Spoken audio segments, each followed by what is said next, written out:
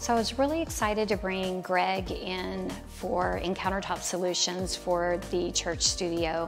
That project is really near and dear to my heart. I'm a hugely on Russell fan, so I've been working on that historic renovation for over 5 years. So when we got to the part where we had to specify countertops, I definitely wanted to work with Greg again.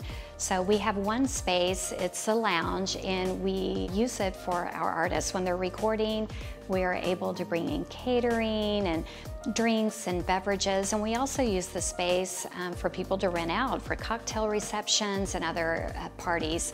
So the counter is really, really long, and we put this beautiful Italian leather tufted fabric on the front part of the bar. So we wanted to have a product that would really complement that leather, but still a big nod to the 107-year-old church and the 70s vibe that we were doing that paid tribute to the late great Leon Russell. So we spec'd out this beautiful granite, and they did such a great job on that counter, and it almost looks like leather, kind of a pebbled leather, and it really complements the Italian brown leather that's tufted on the front part of the bar.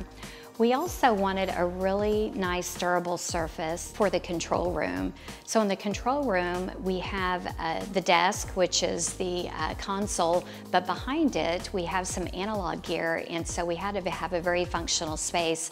But again, you know, we made the room look the way it did in 1972 through the late 70s when Leon Russell had it.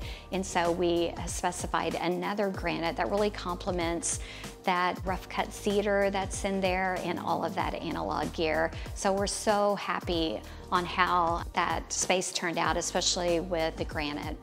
We also have a conference room, and that conference room is used for our staff, but we also use it as a green room. So many celebrities have been up there, from the Dropkick Murphys to Kenny Loggins to Bill Champlin.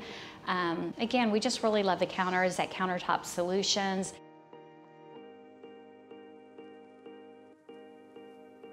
We wanted the public restrooms of the church studio to have kind of a cool vibe. Tourists to go in there, our team, parties, but also the artists that rent the studio for recording use those bathrooms.